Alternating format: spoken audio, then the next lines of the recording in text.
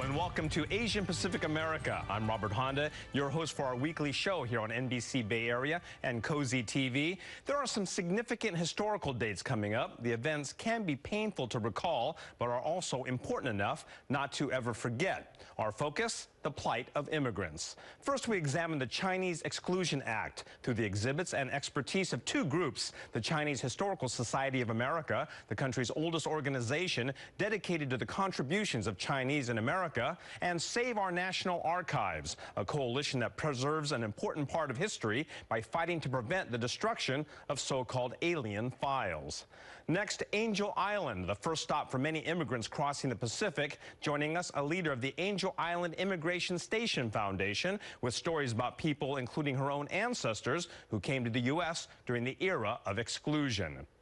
Then someone with a family story to tell and the historical expertise to put it in perspective for us. Our friend Connie Young-Yu will talk about her grandmother's story and her unique fight to leave Angel Island to rejoin her family.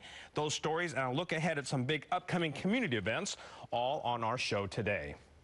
Well, next week there will be a historic date that many Asian Americans will take note of. It was May 6, 1882, when the Chinese Exclusion Act was signed into law by President Chester Arthur, prohibiting all immigration of Chinese laborers, and it was not repealed until 1943. Joining me now is Sue Lee of the Chinese Historical Society of America, executive director since 2004, credited with expanding the museum's appeal through groundbreaking exhibits and programs. She is also a former president of the San Francisco Planning Commission and has worked with 5 different mayors. Also with us is Jennie Lew, communications co-chair for SONA, Save Our National Archives. She was also director and producer of an award-winning documentary, Separate Lives, Broken Dreams, and at SONA led a coalition that rescued many priceless immigration documents. Thank you both for being here. Now, it's amazing how immigration themes can resonate in modern times. For people who aren't familiar with it, though, give us an idea in terms of how the Chinese Exclusion Act came about and why. Well, when Chinese first came to California, they were welcomed. But as time went on, they became a threat to labor. And so by 1882, there were thousands of Chinese in California helping to build this new state. And the Transcontinental Railroad had been built, so it was easier for other immigrants to America to get to California. So the Chinese were targeted, and their labor was no longer wanted. So there was a push to enact a specific law preventing Chinese laborers from immigrating to the U.S. Was it strictly sort of like a reaction in terms of them being Asian, as opposed to like the numbers? I mean, why did they decide to take such an extreme action? I think it was actually a combination. It was the numbers. There were, as I said, there were thousands in California, and they were everywhere. They were reclaiming farmland. They were building roads. They were laundrymen. They were cooks.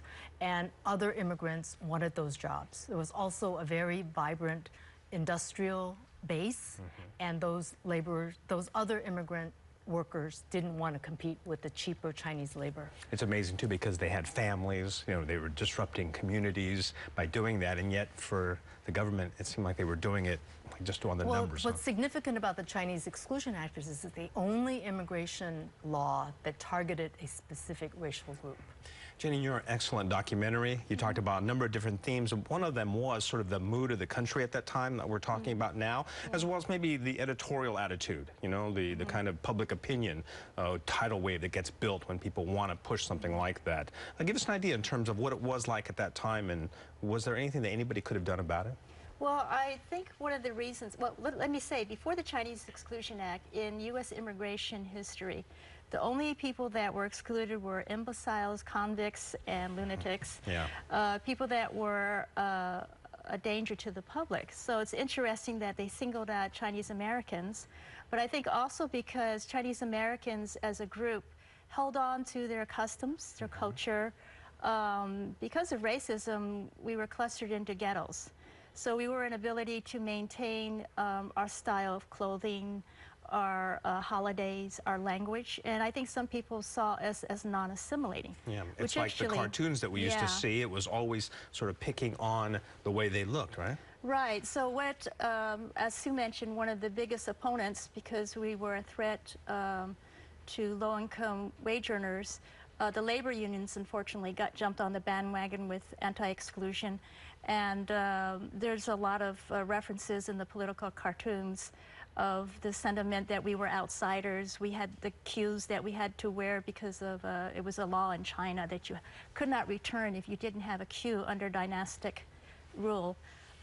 So we were easy targets. And we were talking about the fact that they were disrupting families, real people, real lives. Your organization going in and saving these immigration papers, what kind of documents were being saved and why was it so important that happened? Well, one of the benefits I can say to Chinese exclusion is we are probably the most documented immigration group in all of U.S. history.